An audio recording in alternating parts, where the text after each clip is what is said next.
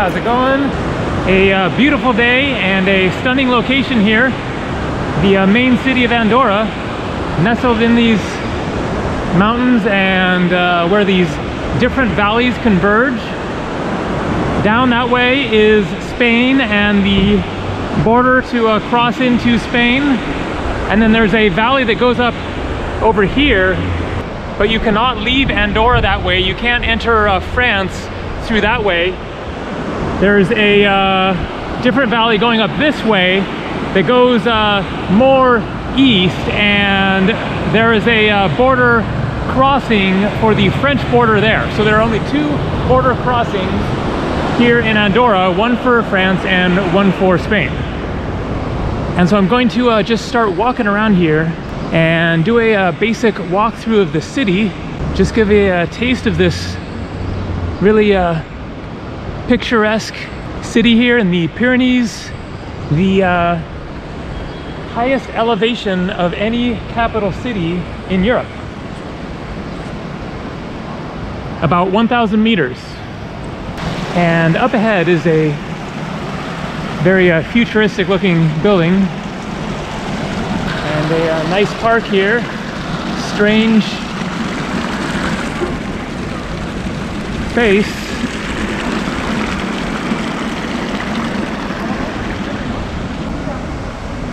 And so I've been in Andorra for a total of 3 days now.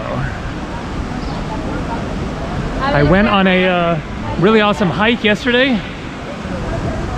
Started right here in the middle of the city and walked up a trail up that way. Got way up into the mountains.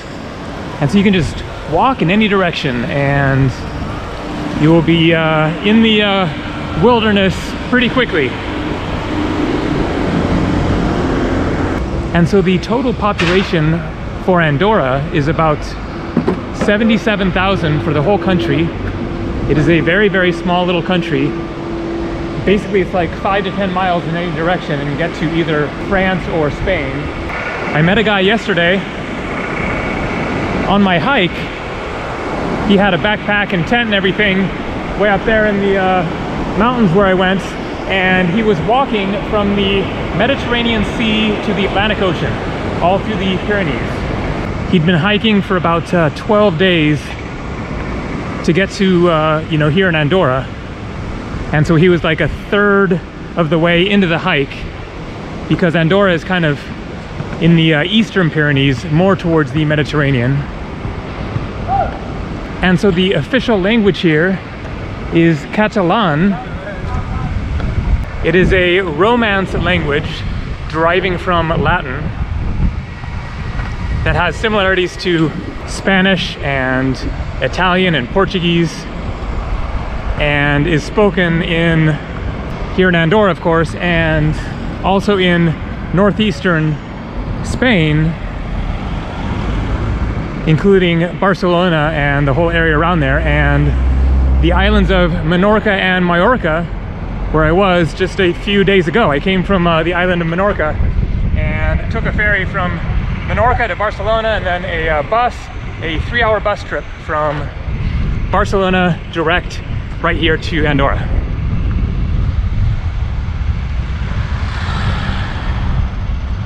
And so it is mid-July and the weather has been variable. It started raining yesterday while I was hiking, but there's been plenty of sun in the 3 days that I've been here.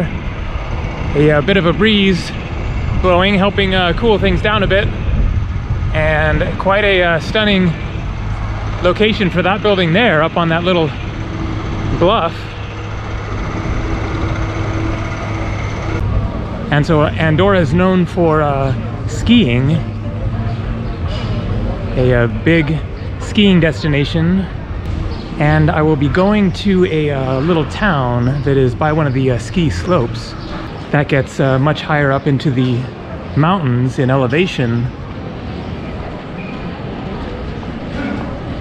So here's the main shopping street.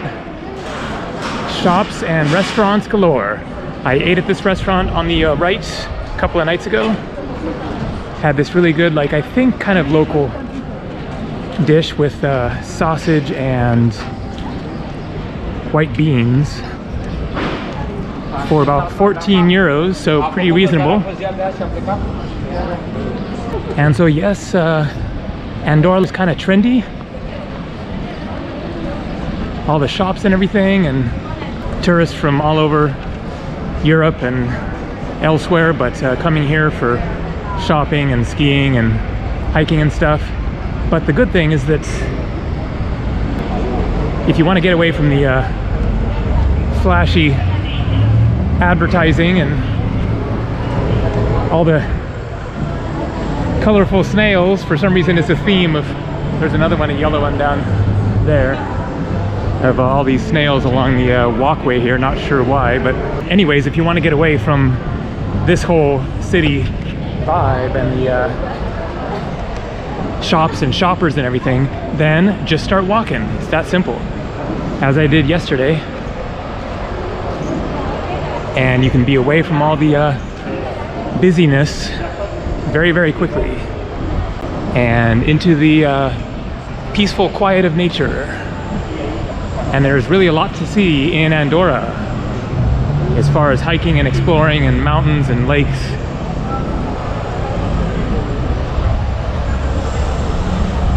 And so I'll do my best to show more of the country beyond the main city here in the coming days. I'm here for another at least 3 days, maybe I'll stay longer.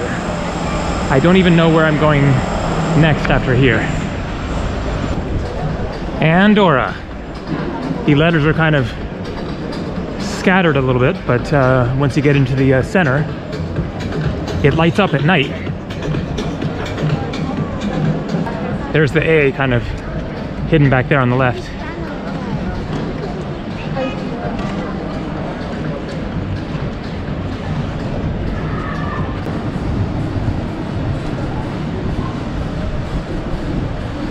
My legs are so tired.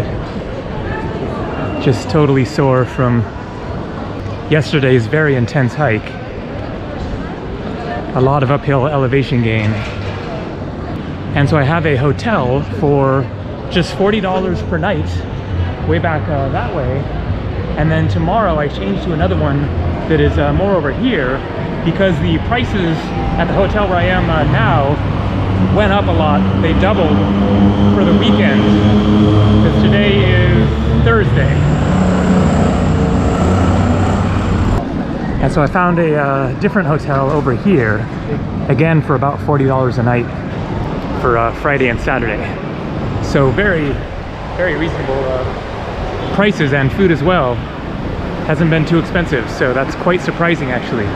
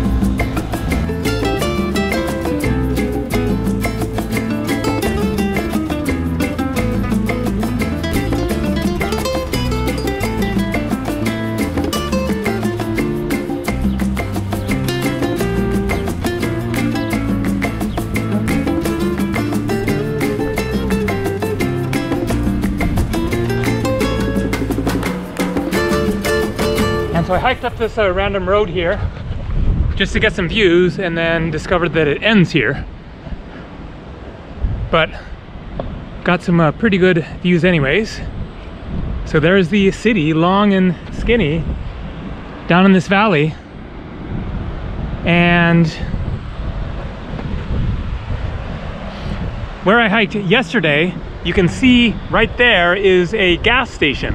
Right past that was the start of the trail, and it went up that valley there. And then I hiked like 4 miles back up there and ended up at a refugie, a like hiking cabin, stone building for hikers to stop and rest. And there were tables for eating and a outhouse, toilet, and some very basic sleeping bunks. But no people there, not a restaurant with facilities, just like a building that you can stop at when you're hiking along the trails. And they're scattered all through the mountains here, those refugees. I saw lots of signs for other ones with, they have names. And so there's hiking trails that just go off all through the mountains here. So I think that is going to do it for this video. I will be here, as I said, for several more days. So more coming from the beautiful country of Andorra and the Pyrenees. See ya.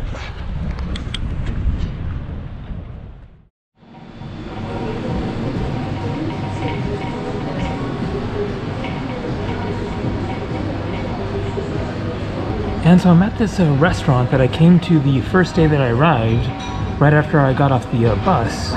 It's near the bus station, and they have a great selection of really interesting looking dishes. I'm not exactly sure if it's all like more traditional Andorran food or regional like Spanish and French or what. And so look at these various dishes available. Not sure what that is, maybe a ham. I'm guessing pork chops there, salmon. And you can see the prices, so 9.60 euros for that one. 9 euros 10 centimos there. Sausage and I don't know if that's bread or what there. Octopus, patatas bravas, that is a popular Spanish tapas dish, potatoes with a spicy sauce, champignons plancha, so champignons is mushrooms, and I got this one, €11.50, and I guess that is a omelet, and the waitress tried to explain that one to me. She does speak English. It's like potatoes with mayonnaise and olives and some sort of a like casserole sort of a dish, I guess. And then got some pork chops there. And so that is like $13. And the first day that I was here, I got this one here. Sausages with eggs and French fries and salad. For €10.40, so really great prices for a large plate of food there. And here we go. That looks really good. So there's the omelet, and then that is the... Thank you. What is inside this? Salad rosa. Salad rosa. It's potato, mayonnaise, vegetables. Vegetables. Yeah. I see. Okay, great. And 4 pork chops there, and some bread.